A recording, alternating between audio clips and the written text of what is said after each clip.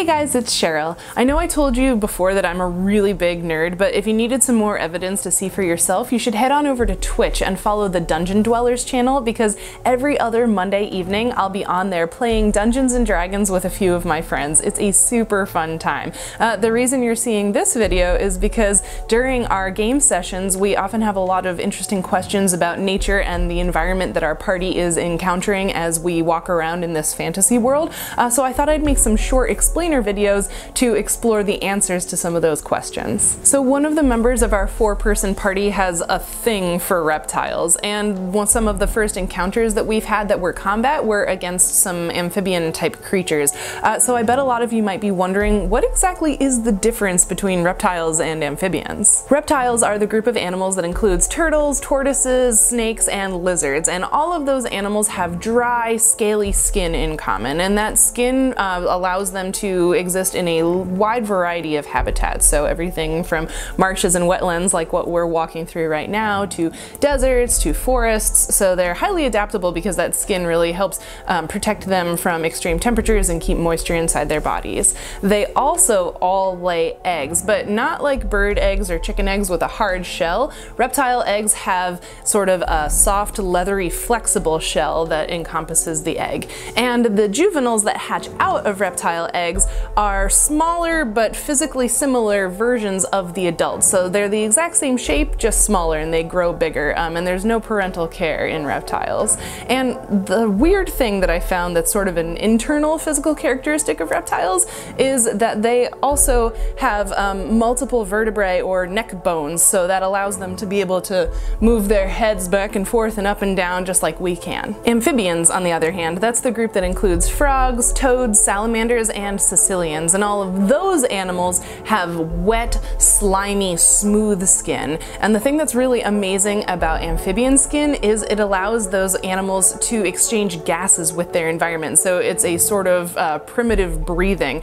So oxygen can actually come from the air and move through amphibian skin into their bodies, and carbon dioxide can actually leave their bodies through that wet skin. Amphibians also lay eggs, but their eggs are much simpler than reptile eggs, so they don't have any sort of shell around them, although amphibian eggs are usually covered in a sort of like snot or jelly-like substance, and that helps keep the eggs moist and protects them even if the eggs are laid on land rather than being laid in the water.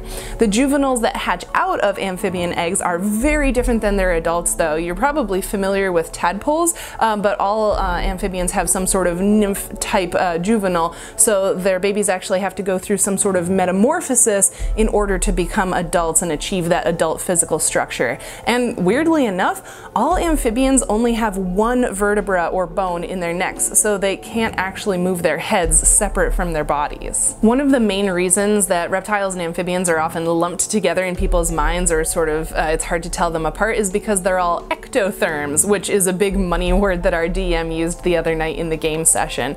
So ecto means outside or surrounding, and therm means temperature, like in a thermometer. So reptiles and amphibians are all ectotherms, or what we call cold-blooded. So being cold-blooded doesn't actually mean that they have cold blood. What it means is that ecto, they are requiring their surroundings or relying on the ambient temperature outside to regulate their body temperature. They can't actually create their own body heat like we mammals or like birds can. They're entirely dependent on the temperature of their surroundings. So in order to get warm, a reptile or an amphibian would have to move into a sunnier, warmer spot, or to get cool they would have to physically move into the shade. So a simple rule of thumb for our adventuring party as we're walking around in our fantasy world is that if it's got dry, scaly skin, Horatio is probably going to try to talk to it, but if it's got wet, slimy skin, no go. I really hope you're enjoying these short Nerding Naturalist explainer videos. I think they're a ton of fun to make. And don't forget that you should go over to Twitch and check out the Dungeon Dwellers channel so that every other Monday evening you can check out what our party is getting into in our fantasy world that the DM is creating for us. If this is your first time here on the Roving Naturalist, or you've been here a few times and you haven't hit the subscribe button yet, please do. That way you can keep track of all of these Nerding Naturalist videos when they come out on Mondays, and you'll get to see our regular Roving Naturalist videos every Thursday afternoon.